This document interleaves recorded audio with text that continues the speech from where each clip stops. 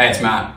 So if you're interested in getting flexibility in your hamstrings and your calves and on the bottom of the feet and really good performance and like really good feeling, pain-free, lovely mobility and just like all of your legs, I think you will really like what I'm going to show you. What I'm going to show you is basically the Russian ballet routine that they use like as a warm-up and do every single day to just completely improve the muscular quality of everything going on in their legs, like all the flexibilities of this back chain, and get everything nice and strong and solid, right?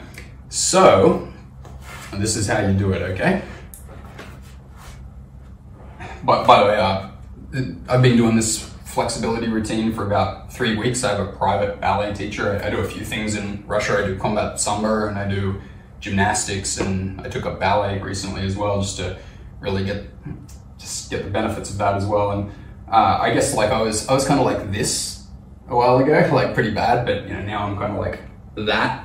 So it's been a good routine. So let me show you how you do it, right? So what you want to do is, first of all, make sure you're completely on these sit bones, right? Now you might not know, like, well, am I on those sit bones? I don't know. But basically, just touch down here and get these bones and just go, and try to kind of wiggle your pelvis backwards while you keep your heels in the same spot. And that's gonna kind of like make your pelvis in the right alignment before you even start, okay?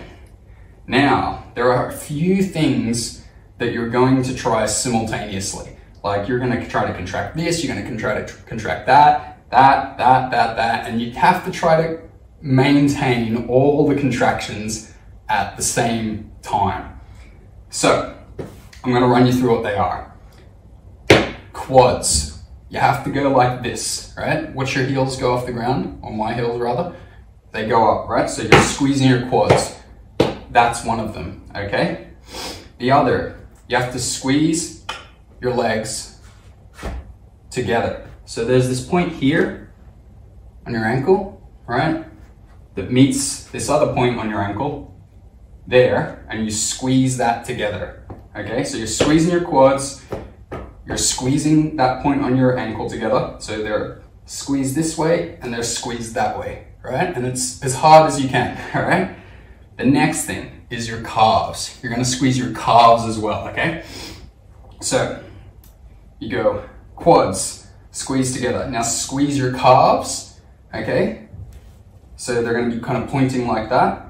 And then the next thing is you're gonna squeeze the bottom of your feet and your toes down as well. So if this is normal, you're gonna go boom, right? Like just, and with the calves as well, that's gonna be like, right? So this is just gonna go, everything is just gonna go, just clamp down, okay?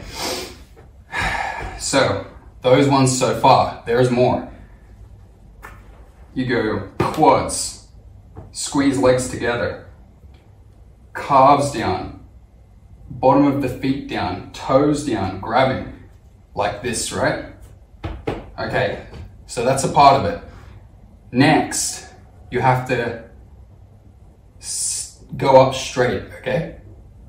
Now, going up straight like this, easy. Once you're up here, going up straight, you're gonna find that it's difficult, okay? But that's one of them.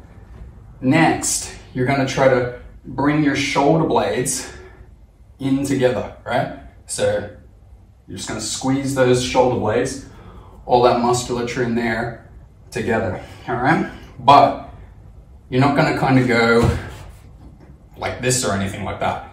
While you're squeezing them kind of down and back, you have to kind of relax this part. So the neck, the chest, and the top of the shoulders have to be kind of open. So it's kind of like this. And don't go like this, okay? Okay, so last thing is you kind of have to kind of push down here, right? That's a hard one because what is really contracting there? It's kind of confusing. But you're kind of pushing your legs into the ground and kind of coming forward like this, right? So basically, you do all of those together. Now, this is just the first part of the routine, okay? But let's do this little first part. Okay, so what you do is, get those sit bones, right?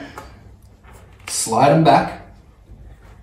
Try to get them forward, the heels forward, right? So everything's here, right? Put these hands here. Then say your prayers and engage everything. Quads, calves, hook those feet. Start to bring yourself up. Squeeze the shoulder blades together, okay? And then hold this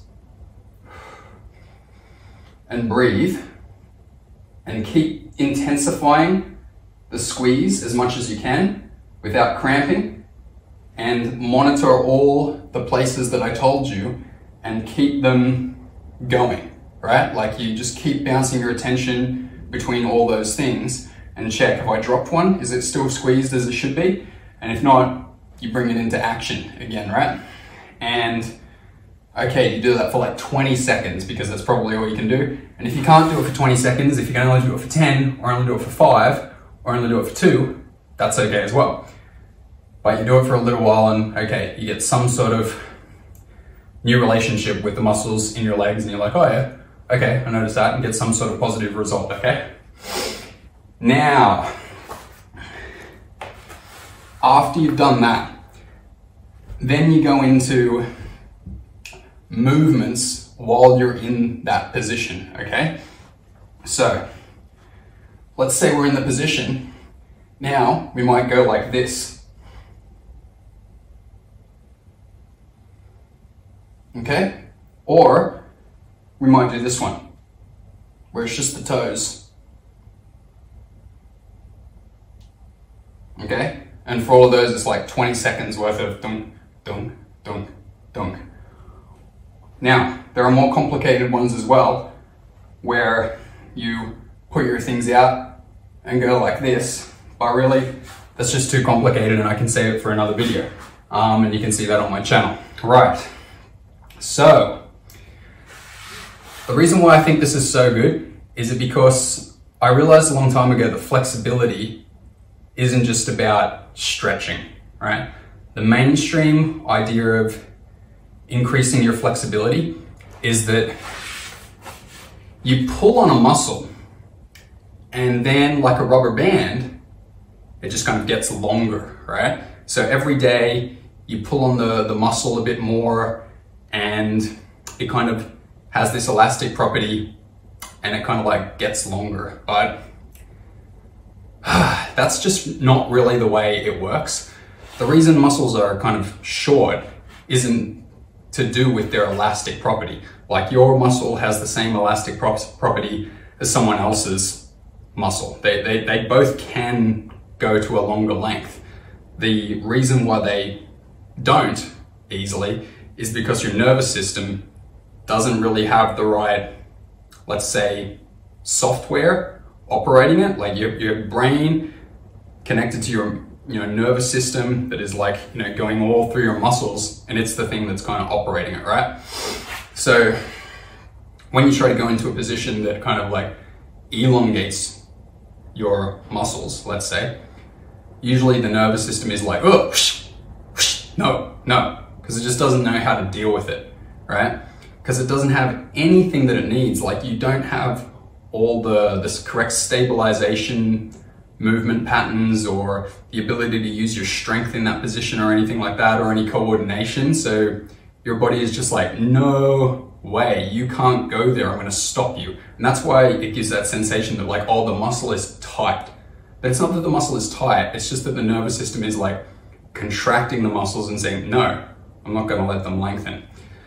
So what happens here is, the whole time you're doing that exercise, you're feeling this like pretty intense hamstring lengthening, because you're kind of like rotating your pelvis forward, and you're keeping this constant, and then you're trying to go, ugh, which really goes ugh, on the hamstrings, right? And also all down this chain here. So you're applying that load, but at the same time you're doing it, you're training all the musculature in your body and in your back and all around the hips and that. You will even feel it like working like your hip flexors here and your core here. Like you will feel absolutely everything. So you're training the whole leg to work at once.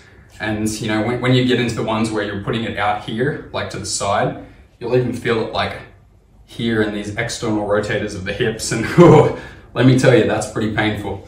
And that's another thing I should mention with this exercise, like it can be painful, and it may make you sweat, it may make you pant, it may make your face tighten up or your shoulders raise, like, and that's okay. You kind of like just take yourself to whatever kind of level of discomfort that you're cool with handling.